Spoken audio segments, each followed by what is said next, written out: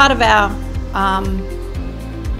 ethos, I suppose, is that we deliver a bit of a wow factor to a funeral, and people like that. We've had people clap, cry and cheer and laugh at a funeral. And that's kind of our goal. If everyone claps, cheers and laughs, and where they're videoing it and we've made the slideshow, we know we've hit who that person was for everyone in that venue. There's nothing like being able to give. All we're doing is reflecting back what they've told us. We're not creating anything, we're just putting it together for them because they can't.